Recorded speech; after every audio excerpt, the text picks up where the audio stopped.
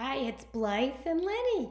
We're here to talk about Christine Tosi's baking class that we just took. Well, Lenny took it, but he was sampling everything, of course, if it wasn't chocolate. Anyway, I cannot say enough about her baking class, and I hope she does another one because I've baked my entire life and I thought I knew how to bake, which I did, but I am going to be looking at my recipes so much differently now. You know, when we find recipes we like, we make them over and over and over. But now, learning about the flavor story, which was my favorite thing, I'm going to take a look at my recipes in a different way. And also, Christina is great. She's clear, she's funny, she gives us a lot of room for our creativity, and I so appreciate that she shared her recipes from the milk bar.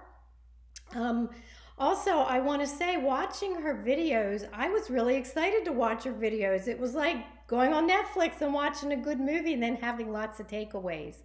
And I love the fact that we had all the peers taking the classes.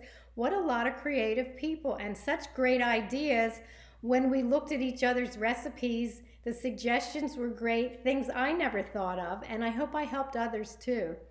So I have to tell you, since that class ended, I can't stay out of the kitchen. It's just that I don't know what to do with all these things.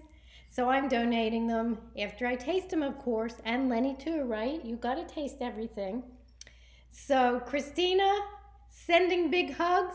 Thank you for teaching me so much. I hope you do another class. It was so wonderful.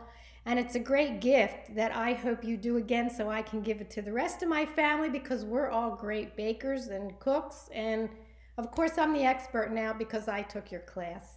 And it was terrific. So stay safe and thanks again. I love that class. Take care. Bye-bye.